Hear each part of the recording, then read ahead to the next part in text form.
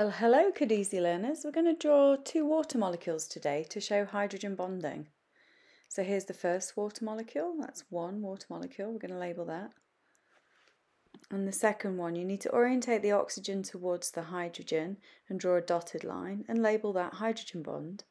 You can label the covalent bond between the oxygen and the hydrogen and make sure you add your slightly negatives and slightly positive to show that it's a polar molecule. That's where the marks come from in the drawing. I'll deal with the why in another video.